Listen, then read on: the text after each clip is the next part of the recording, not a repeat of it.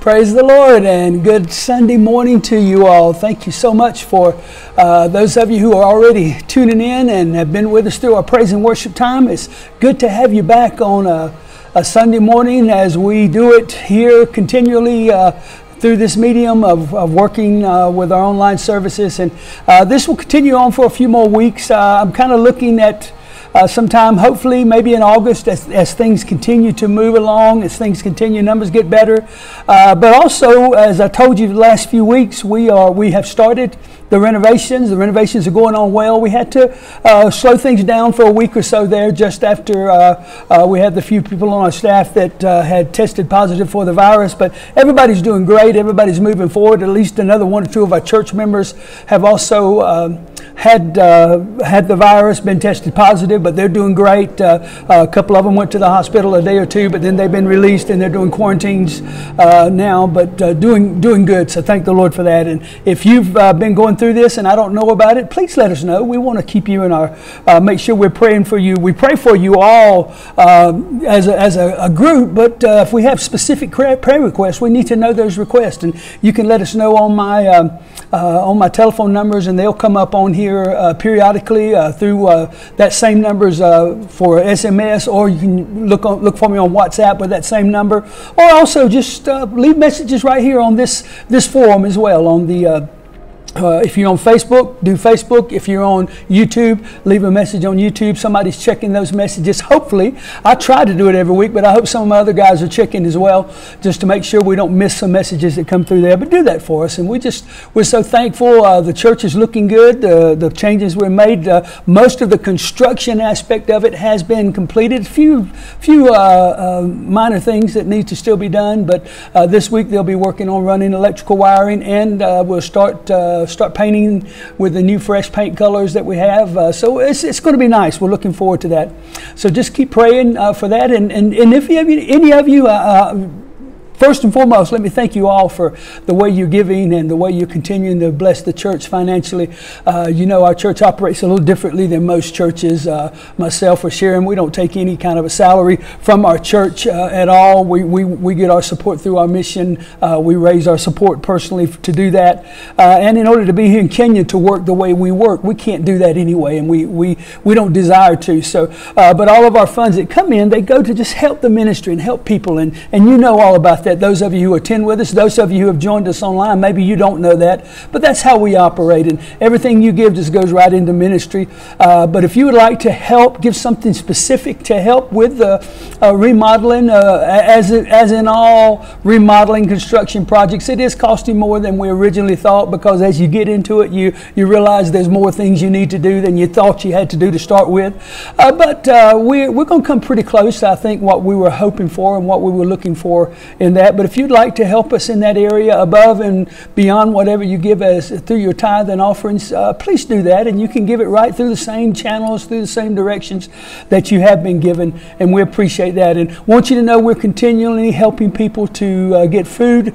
We're feeding just numbers and numbers of people every week. About every 2 weeks or so, I'm having to replenish. And I mean, when we buy, we don't just go and buy a few bags of ugali and a few bags of beans or rice. We go buy bulk, and we buy bulk packages. So about every 2 weeks we're having to replenish that stock just to help our people. And then there's other people that we hear about that we try to help. And we're doing that all because you're helping us with that. And very little money so far has had to come right from our operating budgets and funds. Most of it are just people like you that send $2,000 and $5,000 and $7,000 and $3,000 to me. And usually I ask to send that directly to me, but you can put it through the bank account as well. Either way is fine, and there'll be things on the bottom of the screen telling you how to do all that as well. Okay, so God bless you. Also, let me say thank you for all the birthday wishes and birthday greetings. Yesterday was my birthday. Just turned 59 years old. So thank the Lord for that, and I just give Him the praise and the glory for everything He's done for me and what He continues to do for me in my life. And thank you for being so special to me, those of you as a part of our church here in ministry in Kenya and East Africa, but even those that are connected with us all all around the world. We thank you so much for that. And the Lord bless you. The Lord be with you. The Lord watch over you. Well, let's get right into our messages today. And before we do that, let's just go to the Lord in prayer and ask the Lord's blessings to be with us, to be on us today. And we'll pray for your specific needs as well as we do this time of prayer. Let's go to God in prayer. Father, thank you for this very special time to be together with our brothers and sisters here through this medium of online church, God, that we've been focusing on now for the last almost 4 months, I guess it has been, Lord. But we still see and sense and know that you are with us and that you are still a part of this. And we know that you're doing something special and great in our lives, in the life of our church, in this world. And even though we know the enemy might have another plan for all of this COVID-19 and all of the governments that are making real drastic standards and real drastic changes towards churches and things like that, we know that God has always had a people. God will always have a people, and there's no way to stop them. There's no way to bottle them up. There's no way to keep the Word of God from going forth and from being productive in the lives of people. And so we'll do what we have to do for now, but we won't stop preaching. We won't stop meeting needs. We won't stop giving Jesus out to people who need Jesus. And we will continue to do that and even do it more, God. We want to pray for all of our brothers and sisters today who are in specific needs of prayer. Continue to touch Jeffrey and Sylvia in their home as they're recovering from the COVID. Continue to minister to Dr. Laura as she's recovering from the COVID. Maybe some others, Father, that I don't even know about or I'm not remembering right now. Others have had other issues physically in their lives. We pray for them. Many are facing financial struggles, God, and we just pray that the God who blesses, the God who is Jehovah Jireh, Jehovah Jireh, the God who provides, that you will continue to be a provider for your people through this time. Bless us, God. Bless us with every good and perfect gift. Bestow upon us every good and perfect gift that comes from the Father above, and help us to not only just be consumers of blessing, but Father, help us to be those who take these blessings and who pour them out and who give them out and who take the blessing we have and multiply that blessing back into the lives of many, many people. Bless today the message as we take in part 2 of our series on the times we live and the end times. I pray that this word today will be a challenge to us, Father, and that you will speak to hearts specifically and directly today because of the word that will be shared today. Put me on like a coat and wear me. Make my tongue a pen of a ready writer, that I won't just speak the words of Ron and the words Ron has prepared, but the words I speak will be the words from Almighty God, and they'll touch and change people's lives. And we ask that in Jesus' name. Amen and amen. Well, praise the Lord. Let's get your Bibles out, get your notebooks out. We're going to pick up right where we started last week. We started a series of messages that I titled, We Don't Want to Know What We Don't Know. Talking about just kind of a play on words about the end time, because some people just would rather not talk about it. They'd rather not hear about it. They'd rather not focus on what's going to happen, just kind of put their heads in the sand and say, well, if it's going to happen, it's going to happen. I don't have to talk about it. But I don't believe that's the way we're supposed to be in the church. I believe that we're supposed to understand. In our scriptures today, the scripture we've used as a text in 2 Peter chapter 1, that scripture tells us that we don't need to be unaware. We don't need to be ignorant, as we talked about last week, the scripture in Thessalonians, that about the things that are coming, because if we believe God, if we trust God, we know that God is still in control of everything. He's still in control of everything that's going to happen. There's nothing that can happen outside of God's control. So we have to understand that, and that's a part of who we are. Now, we see things that do happen. We don't say that God condones everything. We don't say that God is a part of all the things we see, but there's nothing that is outside of God's control and God's ability and God's power to deal with and take care of. And He will have His say. He will, Isaiah says that there is no God like our God, and He will do what He pleases. And we believe that, and we know that God has a time plan. He has an agenda set that He's working, and that's what we're talking about as we do this and use that play on words. We don't want to know what we don't know, or I said in my title, do we? And I believe we do as we talk about these end times. So let's look right in 2 Peter. Let's read that text of Scripture starting in 2 Peter chapter 1, verse number 16. He says, "For we did not follow cleverly devised stories when we told you about the coming of our Lord Jesus Christ in power, but we were eyewitnesses to His majesty. He received honor and glory from God the Father when the voice came to Him from the majestic glory saying, 'This is my Son whom I love, and I am well pleased.' We ourselves heard this voice that came from heaven when we were with Him on that sacred mountain." And that's Peter, of course, talking about the times that they walked with Jesus. Then look what Peter says. We also, in verse number 19, we also have the prophetic message as something completely reliable. And you do well to pay attention to it. I emphasized that last week. I'll do it again today. We do well when we pay attention to the prophetic message, to the prophetic words that are given us in the Old Testament and in the New Testament. And Peter says to this, it is like a light shining in a dark place until the day dawns and the morning star rises in your hearts. He says, above all, you must understand that no prophecy of Scripture came about by the prophet's own interpretation of things. For prophecy never had its origin in the human will, but prophets, though human, spoke from God as they were carried along by the Holy Spirit. Hallelujah, hallelujah. So that's our text scripture, and I hope by the time we finish this series of messages that'll be a scripture that you know. Maybe you can even start working on memorizing it some in your heart, so that as people talk about it, and as you're beginning, and if you watch YouTube channels and if you watch Facebook preachers, a lot of preachers are talking about this now, and it's not unusual because the times we're living in. But we need to realize and understand that God does have a prophetic message. There is a message that people speak and people share. I'm doing the same thing, but I declare to you, and I've done this many times, but those of you who don't know me, I am not in any sense of the word declaring that I'm a prophet. There are many things as we get into the things and the events of the end times, that there are things that I will not even endeavor to try to pinpoint or put a name to or put a place to. I have certain beliefs and certain views that I will share with you, and are things that our church teaches and believes, but I will not give set dates and times. I will not tell you names of who this person is and who that person is, because if the Bible doesn't reveal it and the Bible hasn't revealed it, I'm not going to come across and say I know it at this point and I know what that is. But today we're going to really just pick up where we were at last week. Last week we introduced our topic really of trying to just come into a place of understanding that the Bible is a reliable source. The Bible, that all these prophecies that have been declared in the Bible from right at the beginning, we talked about the first one being in Genesis 3, all the way into the book of the Revelation, that these are prophetic words that are reliable and that the Bible can be relied upon. And I spent most of last week sharing that thought and sharing the ideas and giving you just several different just proofs through proving prophetic words and giving the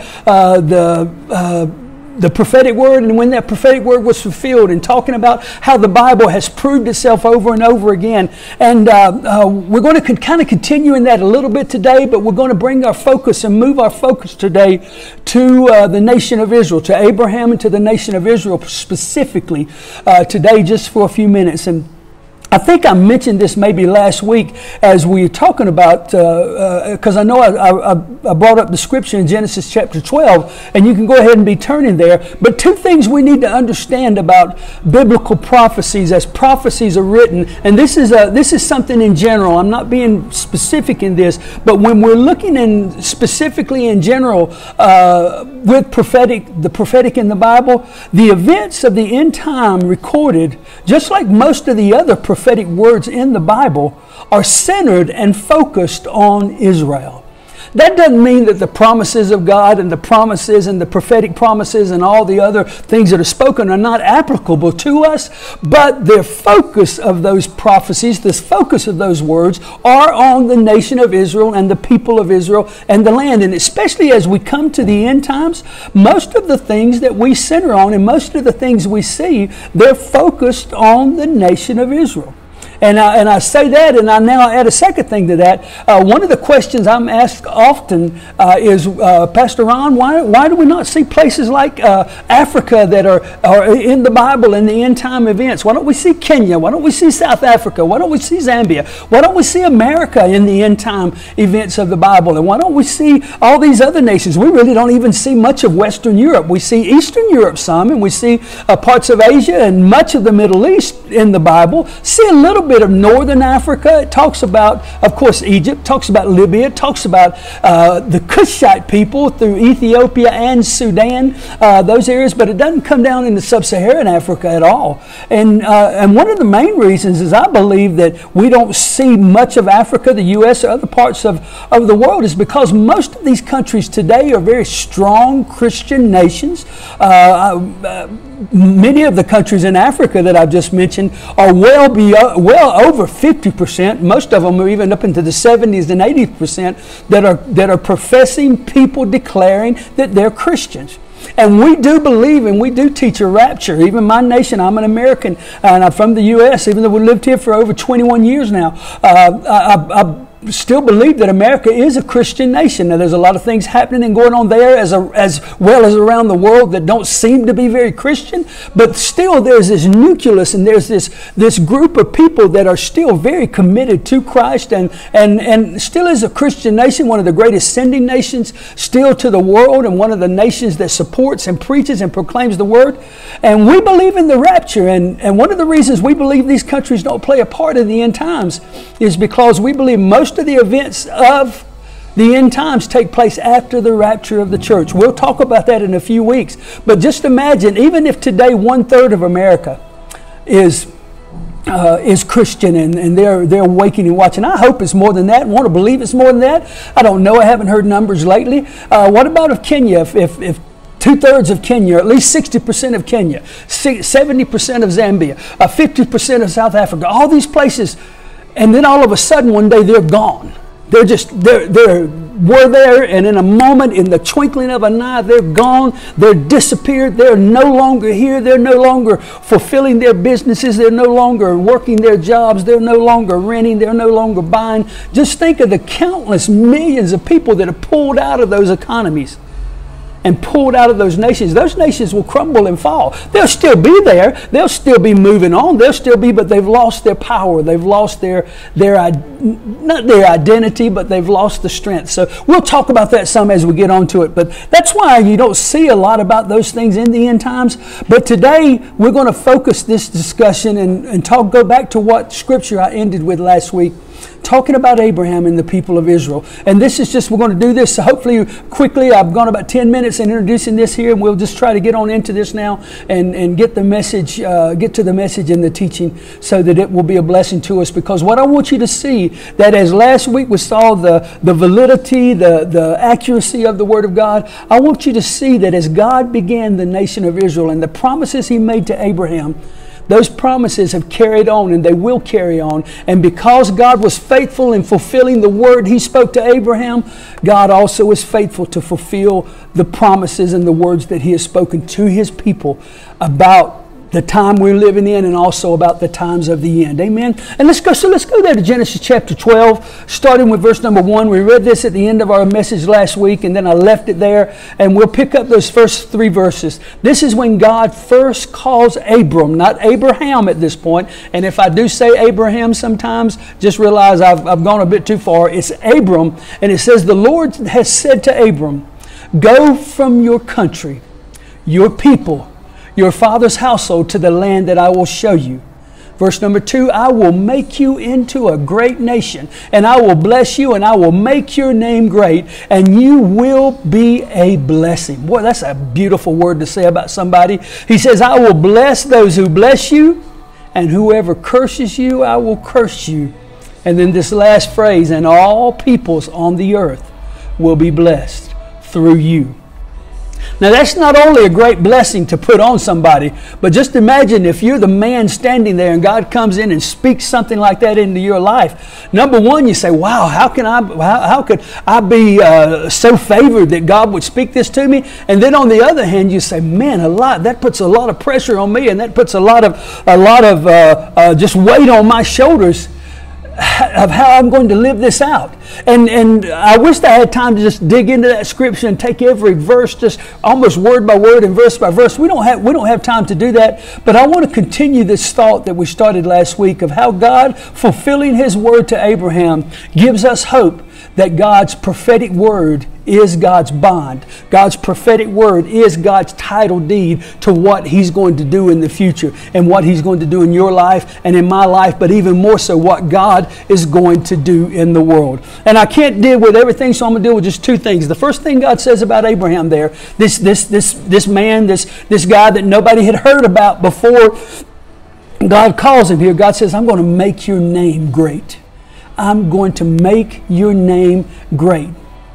Now, all of us who are Christians, who attend this church or other churches and you're watching, all of us would say, and we would know, that Abraham is one of the main characters of the Christian Bible. He is mentioned in much of the Old Testament. He's mentioned in a good bit of the New Testament as well. He's looked at also, he is the father of the nation of Israel, just as we spoke. It all began with him. But however, in the world's eyes, even though Abraham is very important in the Bible, Abraham in the world's eyes is much more than that. He may be even more than Christ from a worldly viewpoint. Abraham may be the most well-known biblical character in all of the world history.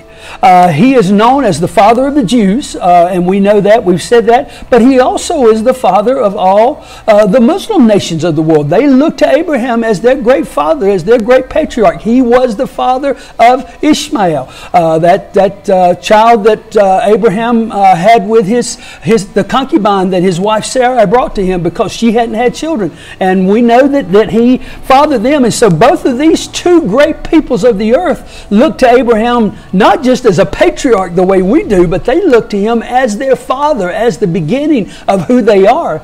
And then us as the Christian people, other than our Lord and Savior Jesus Christ, Abraham is probably the one of, arguably, we can use that word arguably there, one of the most important Bible characters, if not the most important Bible character in the Bible outside of Jesus Christ. Of almost the 8 billion people on the face of the earth, more than 5 billion people look to Abraham. They know the name Abraham. And when you mention it, you don't have to give a second name. You don't have to give any other preference to him. All you just have to say is, when you're talking in form of biblical, religious things, when you mention the name Abraham, 5 billion people on the face of the earth know that name. So we can say that when God says, I'm going to make your name great, that God has fulfilled that promise in Abraham. He said, God told him, I will make your name great.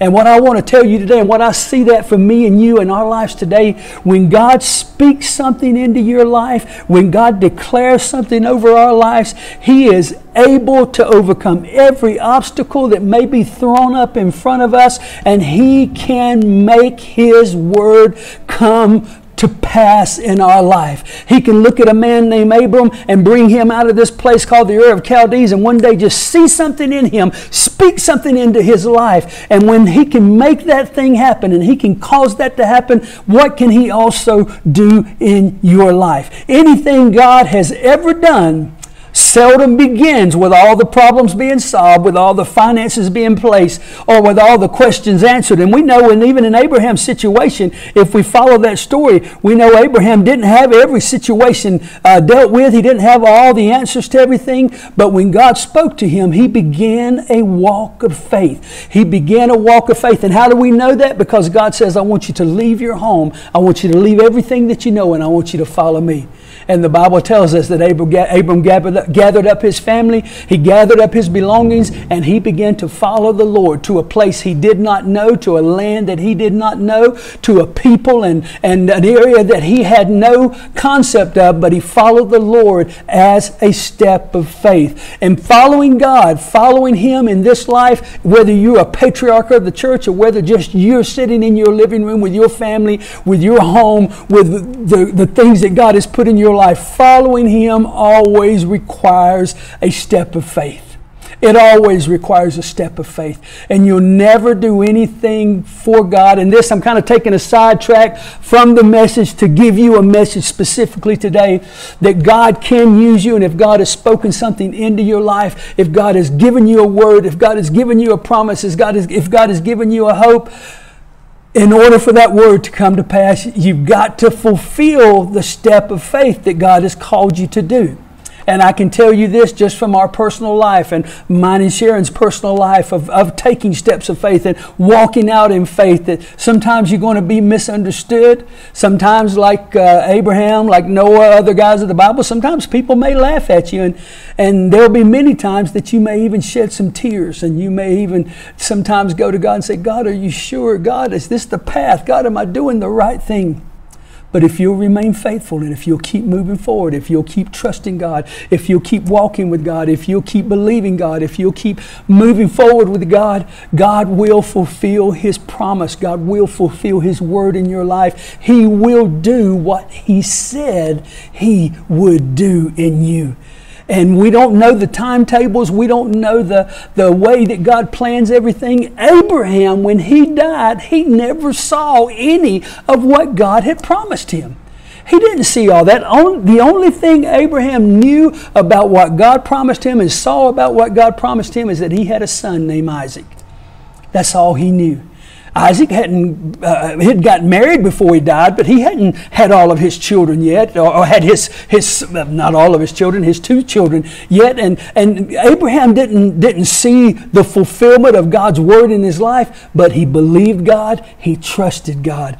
And when he died, he had no idea that the impact of himself, of him obeying the voice that called him to leave everything behind and trust God, he had no idea how it not only would affect his family's life, but it would affect the lives of the world. God said, I will make you great, and because of you and through you, every nation, every people of the earth will be blessed because of you. Powerful words. And when God speaks something over your life, you hold on to that word. You trust that word. It may not even be you. It may be the next generation. Sharon's dad talked about that many times. He knew that God had spoke things into his life that he would never fulfill, but he believed that his natural family that he had poured into, but also his African family that he had worked with here for almost 50 years before he passed away, that the things that he had put in them, that he would see those fulfilled through those people. And that's how God's word works. He said to Abram, I will make you great. And God fulfilled that promise in Abram. And then the second thing that I'm going to deal with today, and as we're getting into a message, and this is the main point. When he looked at Abram, he said, I'm going to make you a great nation. Abraham at the time was Abram, and thankfully I've been using the proper name most of the message here, was Abram at the time. And when God called him, he and his wife Sarai had no children, which for that day and time, it was unusual for men in the Old Testament time. We could even say in the old histories of African people, those of us who live here, that children are one of those treasures. Even it's still looked upon. People are looked upon here, and I think very wrongly, because that's God's plan. That's not a man's thing at all. That the people that don't have children, sometimes other people look down upon them, or they think there's something in their life. We've even had stories of men that we knew that serving the Lord, walking with the Lord, and their families, them and their wife, they never could have or have not had children at the time. And people within their tribal groups, people within their home areas would go tell them, you need to just put that wife aside, or in this culture there's polygamy is there, so just keep her, but you need to get you another wife so you can have an heir, you can have children through that. And that mentality of a person that doesn't have children, that even sometimes there's some kind of a curse on them or whatever. But I want you to know that's not true. That's not true. God has everything in control. And if God has blessed you with children, that's a blessing from the Lord. But if God for some reason has not to this point blessed your life, blessed your family, blessed your home with children, and maybe if He's spoken to you, and I've got 3 families right here in our church that I know right now well, 2 families, and there's another one that's there, that God has spoken, even through me, spoken into their life, that there's a child coming, or God has a way of He's going to bring a child into your family, into your home. Just trust the Lord. You keep trusting that word of the Lord. Abraham and Sarah, we know that they messed up a few times. They tried to assist God a few times. Even one time Abram came to God in Genesis chapter 15 and said, God, can my servant Eliezer, he's the head servant in my house, I love him like a son, can he become my heir? But God said, no, you're not going to have this. And right there in chapter 15, God says that there's a nation going to come out of you. There's an heir going to come out of you, and you and your wife Sarah are going to have a child. But this child that comes out of you, he's going to the people that come out of you are going to suffer great consequences. Right there in Genesis 15, He tells them right there that they're going to face difficulties. They're going to go in bondages for years. But He said, but they're still going to be a great nation, and they're going to be a great people. And Abraham and Sarah still tried to circumvent God's plan. Of course, I've already mentioned that along came a son named Ishmael that was the son of Abraham, or Abram, not the son of Abraham, the son of Abram, but not the son of Sarai, the son of the Egyptian bondservant that was there. And they tried to do it, but in Genesis 17, God comes to Abram and He makes something different. See, Abram was before, and God looked at him and said, Abram, you're no longer going to be called Abram, but now you will be Abraham. Abraham, and God put that H in his name, and He said, your wife will no longer be known as Sarai, but she is Sarah. And that same ha sound, and that's a term in the Hebrew, and even it talks about, or it gives an idea of the Spirit of God, the breath of God that has breathed over them now. And you see, Abram and Sarai could never fulfill the promise of God. But Abraham and Sarah would be the ones who would carry God's blessing, who would carry God's people into the promises that God had made. And God came to him in Genesis chapter 17 and said, now you will have a son. And we know that Abraham was 99 years old. And the book of Romans tells us that Abraham looked at himself and said, God, I'm a dead man. I don't function anymore as a man. How can I have a child? And God says, the word of God is in your life. The promise of God is in your life. You trust God, and God will make you and give you all that you need to be able to do what I've called you to do. And brothers and sisters, some of us may be here today and we have that word of God in our lives, and we have that call of God in our lives, and we think God wants to use us. We know God has spoke to us, but we don't see how it can happen. We look at ourselves and we say we're dead. We don't have the ability to make this work. God says it's not about you.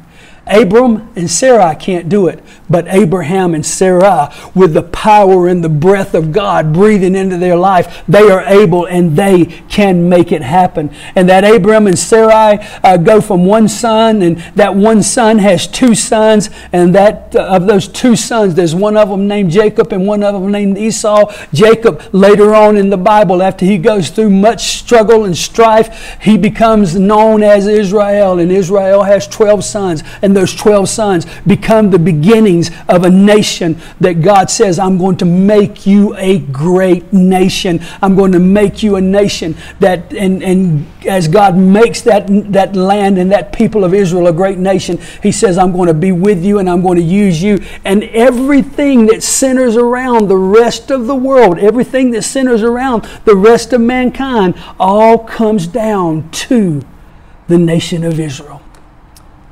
2 things I want to look about today, 2 specific things about Israel that are very important to us in understanding biblical prophecy.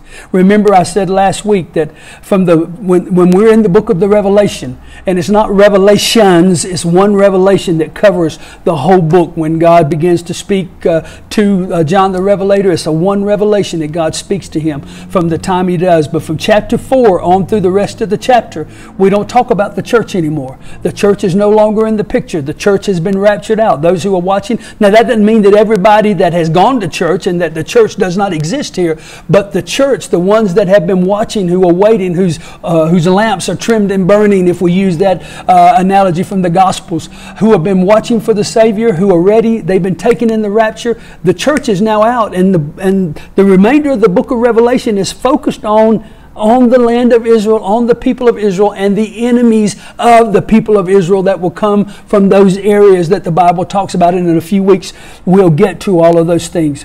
But one of the first things you need to see about this land of Israel and this nation of Israel is that Israel, God promised this all the way back there in the beginning. He says they will never cease to exist on the face of the earth.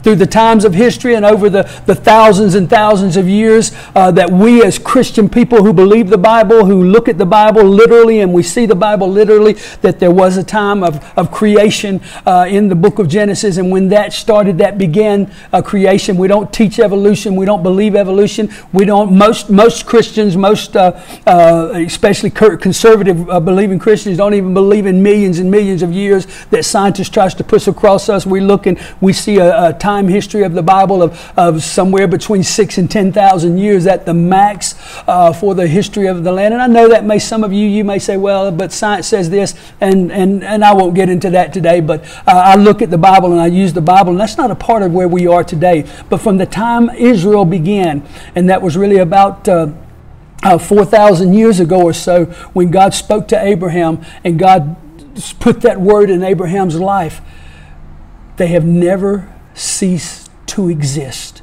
since that time. Only God could make a great nation of Israel. And from the time Isaac was born, they have never ceased to be a viable people on the face of the earth. Listen to what Jeremiah 31 says. The word of the Lord says, this is 31 verse 35 if you're keeping your notes, and I'd love for you to go back and look over these scriptures. This is what the Lord says. He who appoints the sun to shine by day and declares the moon and the stars to shine by night, who stirs up the sea and so that the waves roar, the Lord Almighty is his name. And listen to what he says here. Only if these decrees vanish from my sight, declares the Lord, will Israel ever cease being a nation before me. So the Lord is saying through the prophet Isaiah here that if the moon stops, the sun stops shining and the moon starts appearing and the stars are no longer there, and if the seas no longer come in and go out with the tides and things like that, at that point in time maybe Israel would cease to exist. But as long as those things are happening, Israel will never cease to exist.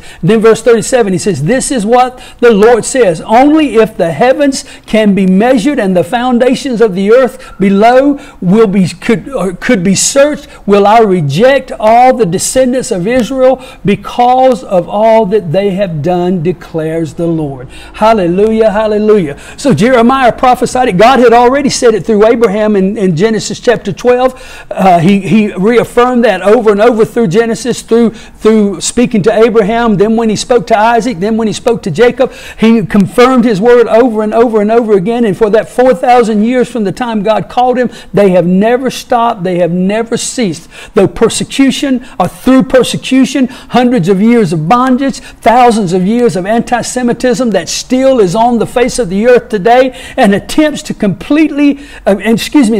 of complete genocide, Israel and the Jewish people still exist to this day. And from the year 70 AD, when they were defeated again for the second time by the Romans and basically scattered across the face of the earth, they lived, they existed, they multiplied, and they thrived. Listen to this, without a homeland or without an identity. In modern history, though they make up only less than 1% of the population of the world, they have had more achievements in education, in finance, in politics, in the arts, and in other areas of study and other areas of just things that men accomplish.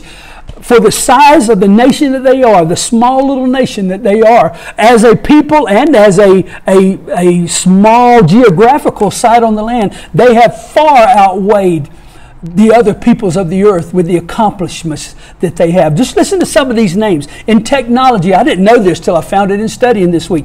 In technology, we know the company Intel. Intel had two men that of Jewish heritage, a man named Grove and a man named Vadez. The Google, all of us know Google. Everybody knows Google all over the earth. Two men that are a great part of that, Brin and Page. Oracle, one of the big computer technology companies. Ellison, one of the top men in Ellison, was there. Microsoft, Ballmer, one of the big men in Microsoft. Not Bill Gates, but Ballmer is one of the big men, one of the guys that helped start that company. He's a Jewish man. Dell, the man Dell, who Dell Computers and Dell Corporations are named after, he's a Jewish man.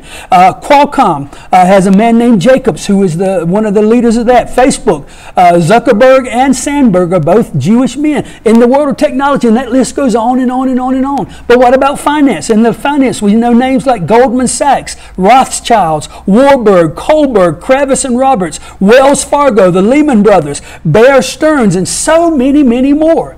I read this week, I found out in a study, a man had written a book. I don't remember the name of the book because I didn't write it down. He's found out that over 100 Jewish people have received the Pulitzer Prize, been 25 plus Nobel Prize winners among this small group of Jewish people, where God says that not only am I going to make you a great nation, but all the peoples of the earth are going to be blessed. And we can rightfully say, just from those few names that I've given you right there, through technology, through the sciences, there are also men that have excelled, or men and women that excelled in the medical fields, in the scientific fields, in so many other areas. They've excelled, and they have been a blessing to the entire world because of the technologies and the inventions and all the things that they've done. And all the way back when God called Abraham out of the Ur of the Chaldees, says, I'm going to make you a great nation, and all of the nations of the earth will be blessed. And because of all that I've done for you, you will never cease to exist. And folks, just understand, please, this. I'm not saying all this just to promote the Jewish people today, but to affirm. What I'm doing is trying to affirm to us that the word of the Lord cannot be stopped, the word of the Lord cannot be canceled, and the word of the Lord cannot be eliminated. Not over the people of Israel, and not over your life as well. The word of the Lord is powerful. The word of the Lord, there's no force like it on the earth. And I've got to get this message going if I'm going to finish today. Let me keep going. Let me read this beautiful quote I found from a man named J.C. Ryle, who is a great theologian and preacher of the gospel in some years gone by. He said, though Israel has been scattered, Israel has never been destroyed.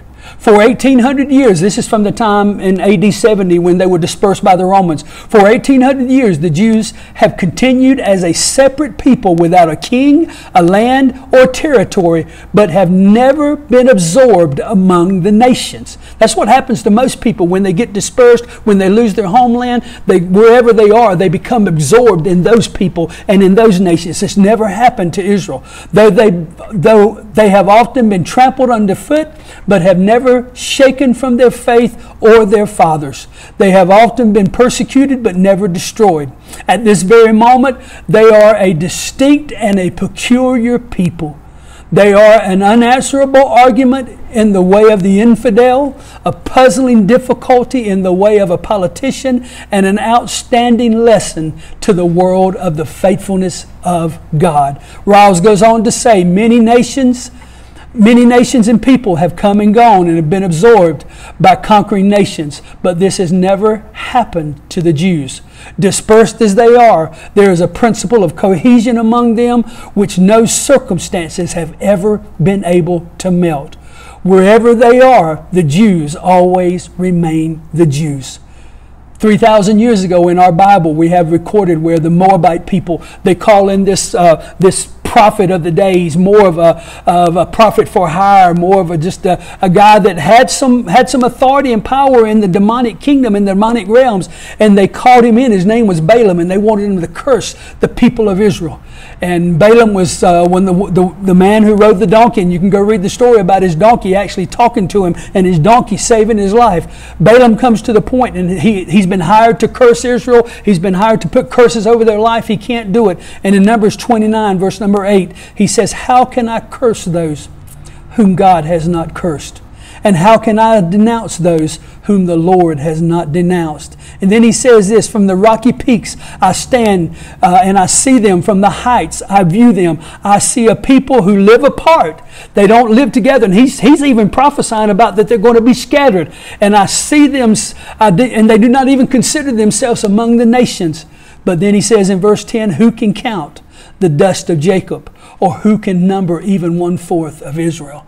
And even Balaam, when he was trying to put a curse on them, trying to help annihilate them and wipe them out for the Moabite people, he can't do it. And all he can do is affirm the word of the Lord on their life. Has nothing to do with Israel as much as it has to do with the word of the Lord. And I want you to get that. That's what I'm trying to put in our hearts and our lives today. The Bible tells us that not only can Moab not curse them, but because they tried to destroy God's people. Them, along with the nations of Ammon, the nations of the Philistia, the people of Edom, the people of Amalek, all of those nations tried to stop God's plan. They tried to destroy the nations of Israel. They tried to wipe them out. And because they did that, God made a promise in the Bible, in the Old Testament, that those nations would not continue, and not one of them today are in existence. You can't find the people of Ammon. You can't find the people of Edom. There may be people here in this country or that country that may can trace their roots back to there, but they're no longer a nation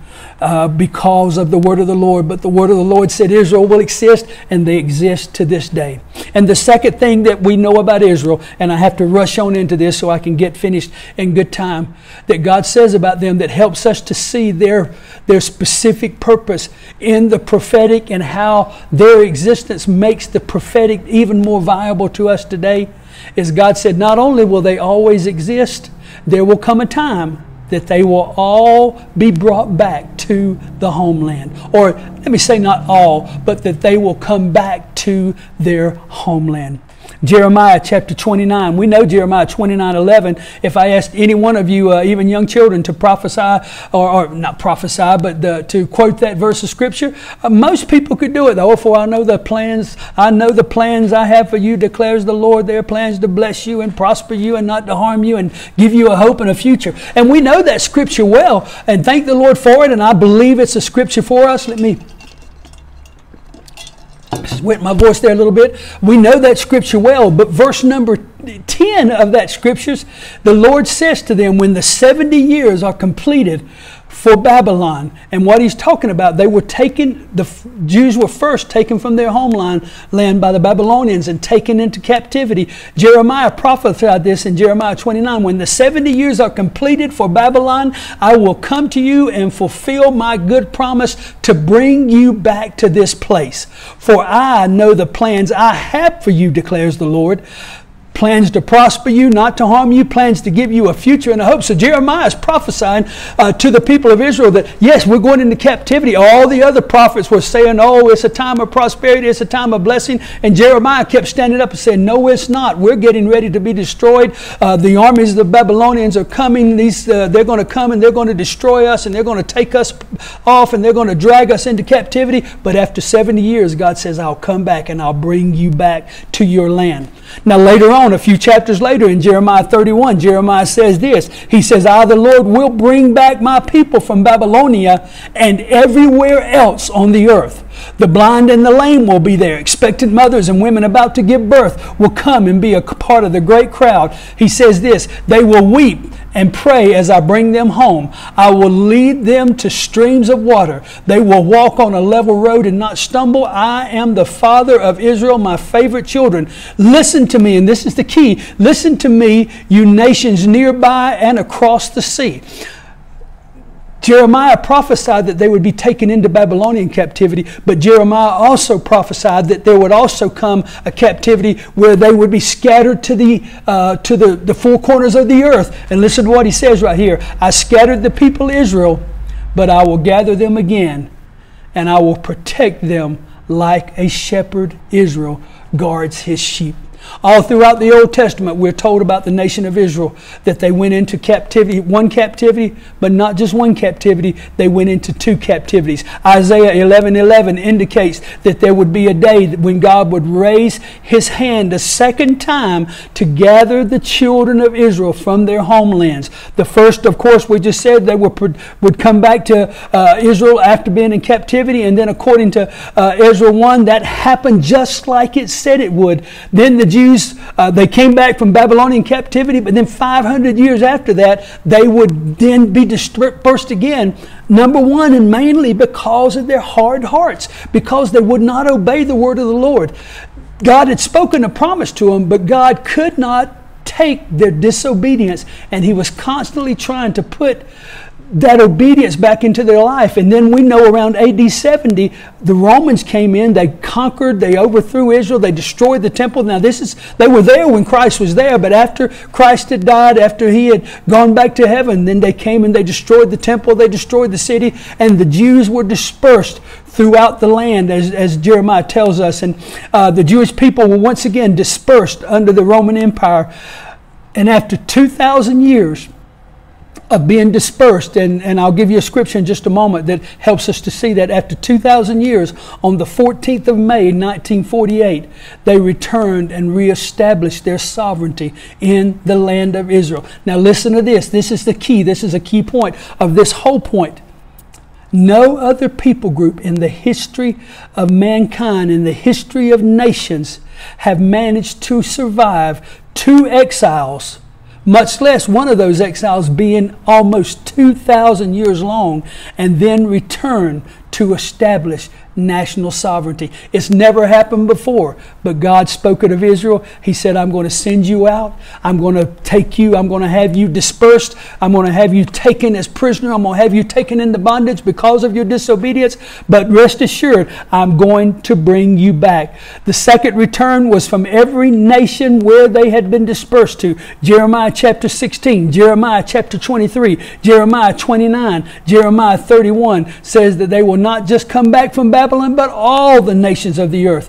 And over the past 120 years or so, more than 3.5 million Jews have immigrated back to the land of Israel from all over the world. They've come from the north, from the south, from the east, and from the west as a fulfillment of God's word. Isaiah 43, listen to this text of scripture, and I'm almost finished. Just stay with me a few more minutes. Isaiah said to of the children of Israel, he prophesied this, do not be afraid, for I am with you.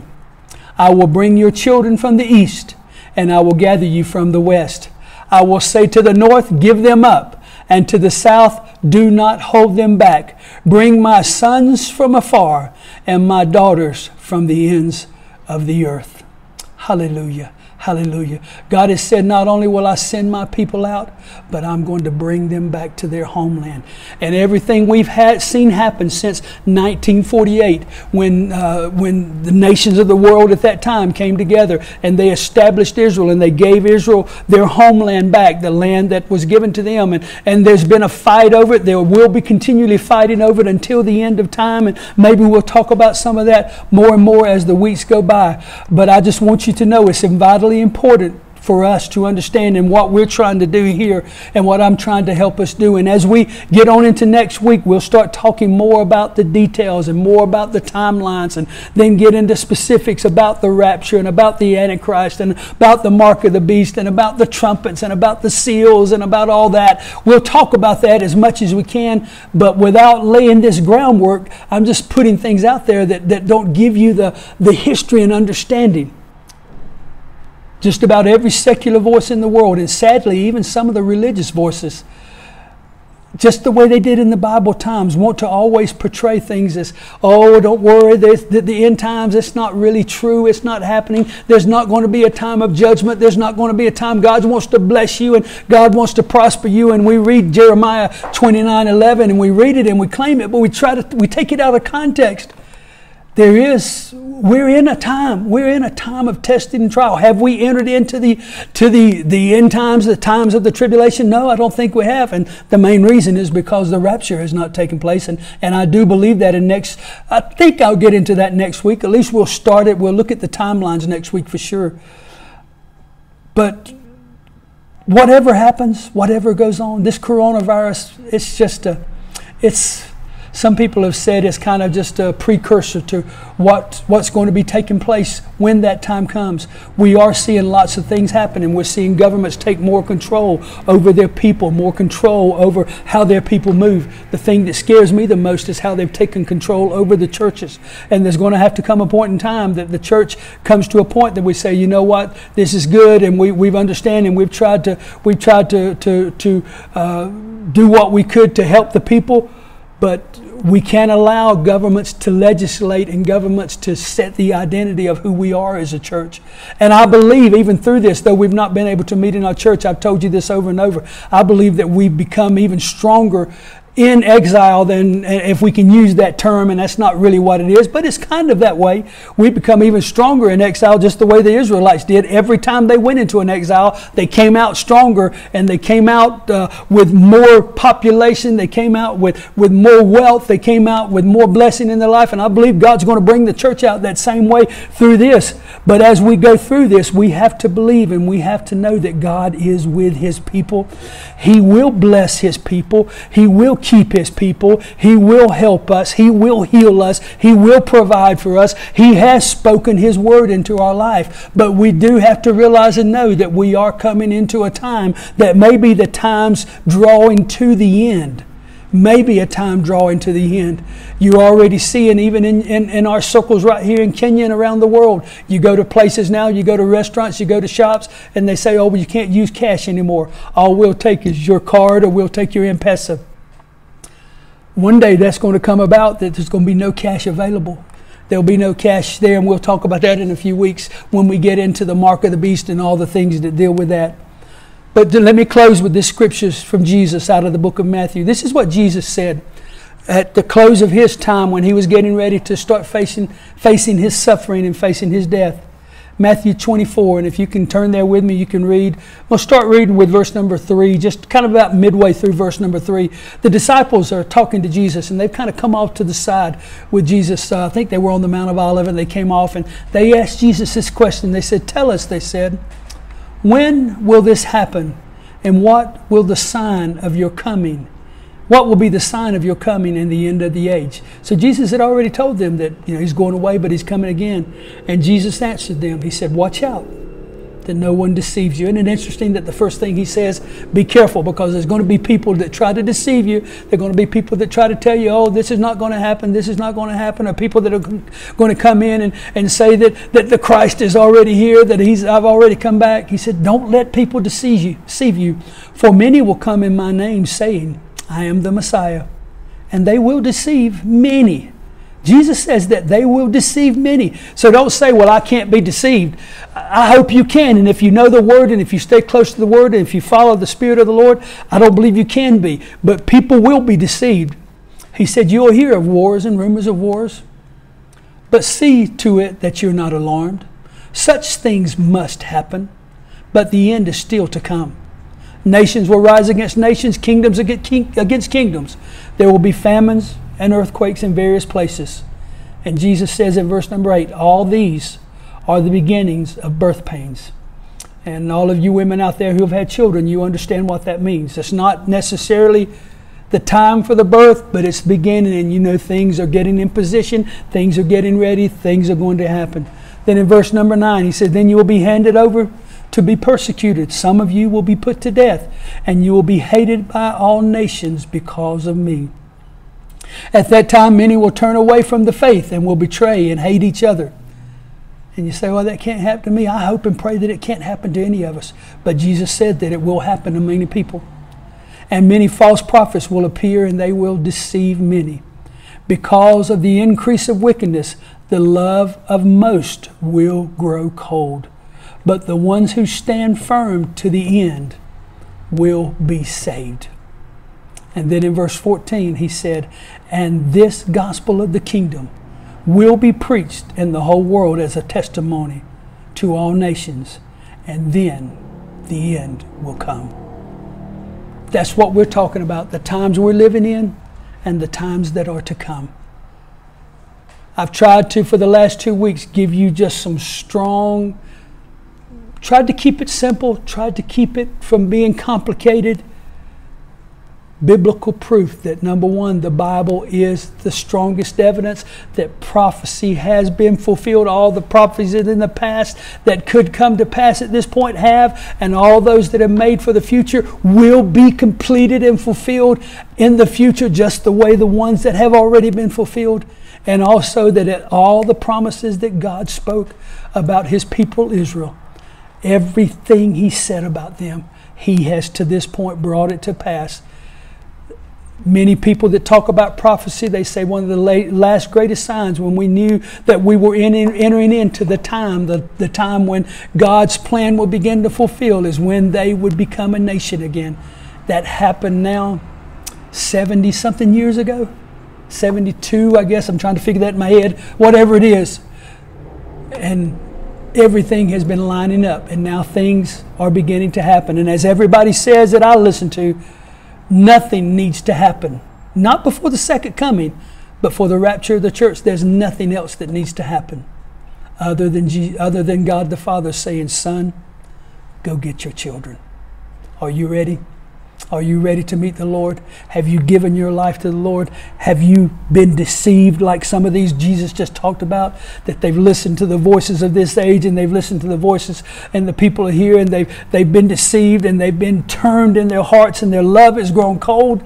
Don't let that happen to you. Don't let this time, don't let the things happening in life, don't let the heaviness of life, the burdens of life, the troubles of life turn you away from God, but let this bring you closer to Him. If you need to get forgiveness in your life, ask forgiveness. If you need to repent again and turn your life over to Jesus again, repent and turn your life over to Christ. The times coming will be hard and they will be tough, but they'll be much harder and much tougher for those who try to go through it without the Lord Jesus.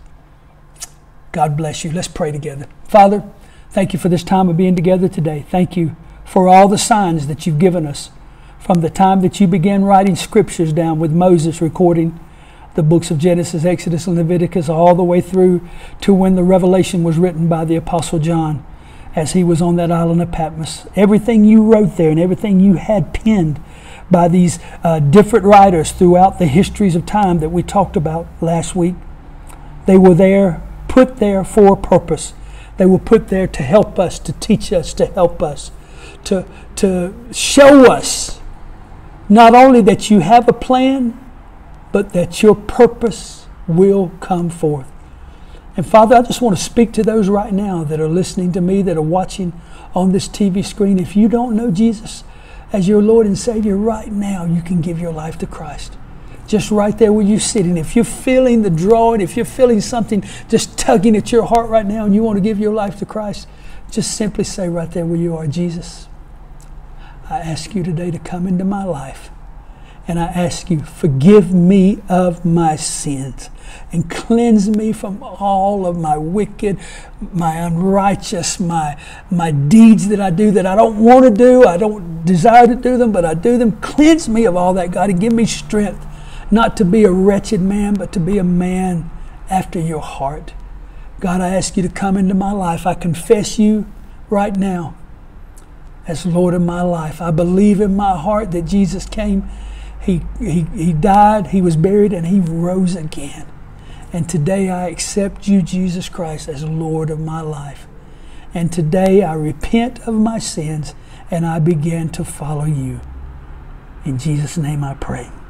And Father, I just pray over our people. I pray your blessing over their lives, over their families, over their home, and even the people that this goes out to wherever it goes. We don't have any control over that. Only you do, Lord. And I pray that you would bless it wherever it goes, that it would be a blessing to people's lives. And that anything I've said, Father, that I pray that the Holy Spirit would just take it and use it for your glory and for your purposes. And we ask these things in Jesus' mighty name.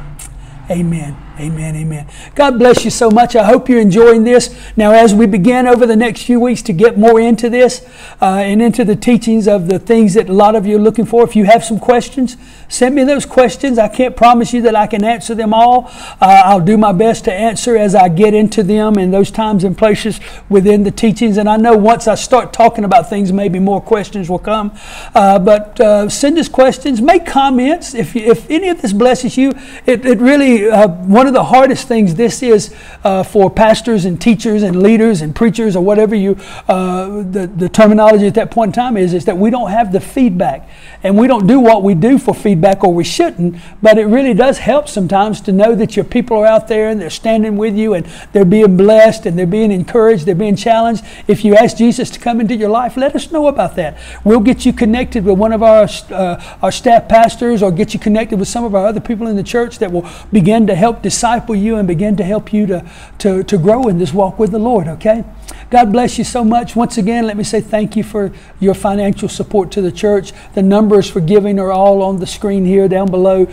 So just whatever you need through the bank account, you can do right through M-Pesa. You can transfer from your bank to our bank, ever how you have to do it. If you don't have those accesses, and sometimes you just need to go by the church, or you want to send it, you can send it to me or send it to one of our other pastors. Just, follow that up with accountabilities so that we keep all of us accountable. We want to make sure that you're being blessed at this time. And if you have needs, if you have financial needs, if you have needs of food especially, get in touch with us. There's food at the church. It should be there all the time. I try to tell them to let me know ahead of time if it's running low.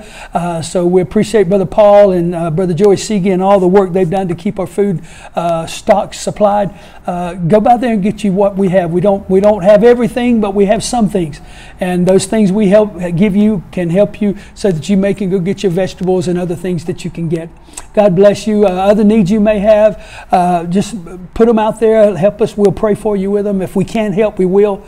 Other areas, sometimes we can't help everything that people ask, but we do everything we can.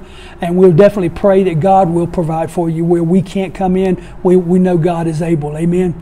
We love you. God bless you. God be with you. I greet you on behalf of Sharon. Remember Wednesday night, we'll be doing our Wednesday night Bible study. Sharon will be teaching that. And she's been talking about the last few weeks on just how to be a soul winner and getting that re-emphasis in our life of sharing the gospel of Jesus Christ with those we love. And she's been doing a great job of just giving some basic principles of how to do that. And most of it starts with prayer. So God be with you. We look forward to being with you as soon as we can. I'm shooting for maybe that second Sunday of August. If we get all of our renovations done, maybe we'll try to come back and have a service together then. If not then, at least by the 16th of August, maybe we'll be able to worship together. But we can't call that right now, but that's what we're shooting for. And hopefully this week, like I said, paint will be going up on the walls this week, and some other work that needs to be done. We're going to be doing some kind of new fancy things at the back where the cross was. The cross will still be there, but we're actually doing some accents on those walls to make those walls look just real nice and tie into our new carpet colors and the wall colors and things. Hope it's going to be nice. I believe it will be, and what we have now has served us since the mid to late 1990s. So it's done well. So it's time for us to do a remodel, and we hope what we're doing now will serve us for another 30 years plus. So God bless you. God be with you. God help you. God keep you, and God just be with you. We love you in the love of the Lord. Bye bye.